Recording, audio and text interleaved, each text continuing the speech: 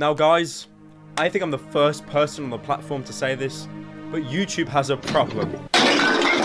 So the night before I went traveling, I got an email.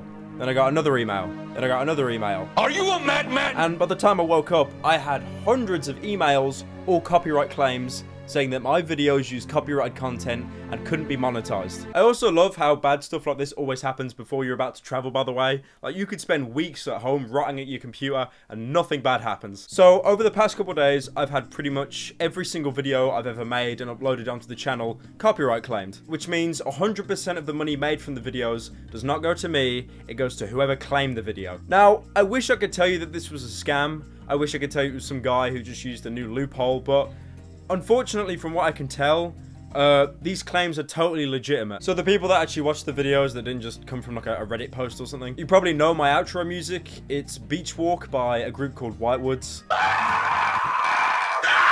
And these guys were more than happy for me to use the song. We got kind of like an unwritten agreement where, you know, they've seen the outro, they don't really care. They're like, yeah, YouTube is using it. That's cool, who cares? The only problem is that song that they allowed me to use was actually sampled from another song. Apparently it was sampled by La Vie en Rose by Grace Jones. And if you compare the two in the opening, they are pretty similar, even though the Whitewoods Beach Walk song has been like pitch shifted, messed around with and remixed. But apparently it wasn't enough for the YouTube Content ID bot to just go absolutely ham on my channel and claim everything.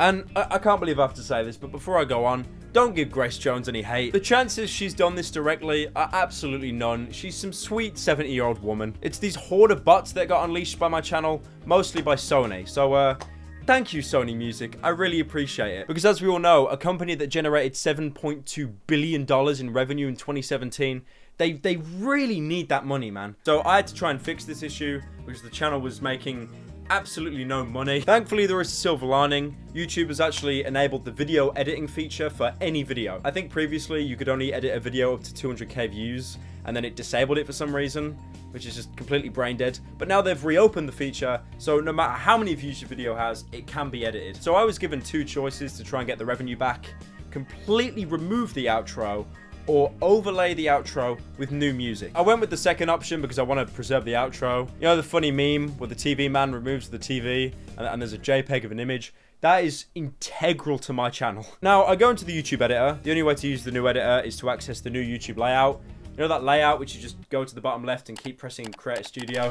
Yeah, that one. Now, I accessed the new editor, and to be fair, it looks pretty decent, but the problem is, if you want to overlay music, you have to click this little icon in the corner, and then it takes you straight back to the Stone Age. Seriously, like, you go from Blade Runner to 10,000 BC in one mouse click. It's amazing.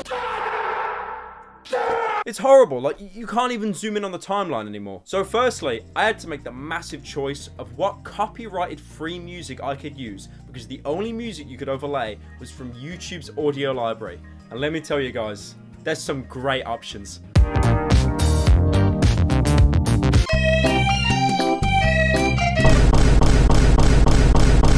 Kill me. So the YouTube music editor is actually so horrendous because you can't even zoom in on the timeline. If I want to add music over the copyrighted stuff, it's going to cover the little meme after the outro that I always put in, and it's also going to cover me talking for about 10 seconds before the outro actually kicks in. So now every single video I upload before this one is going to look like this. Hella lit. And just tell your wife how... And this sucks, man. Like, I absolutely hate it. It makes me feel that my videos are even worse. Like, I just sloppily put music in to quickly get the money back, but trust me, the editor is absolutely garbage. And the worst thing is, YouTube could easily make a change to fix the editor. Either highlight what music is copyrighted, for example, like a red box on the timeline for the music that's claimed, and give an option to overlay that or remove it perfectly. It's great, man, that they've claimed absolutely everything. PetScarp, Far Cry 5 review videos I actually like making. They got it all. They own the revenue to absolutely everything. And what people don't understand is, like, 80% of a YouTuber's income comes from legacy views, people watching the older videos. And it's great that the only chance I have to fix this is by using an editing software from the Stone Age. Seeing my revenue's under fire, like 3 people might suggest I make a Patreon. Again, I talked about this, and I really don't deserve a Patreon. If I uploaded every couple of weeks with like analysis or stuff that's so niche, it's not actually going to get me enough income to survive on my own, then Yeah, I really don't need one. Your boy isn't going to go homeless anytime soon, don't worry. But if you do have any spare cash and you really want to give it to a creator,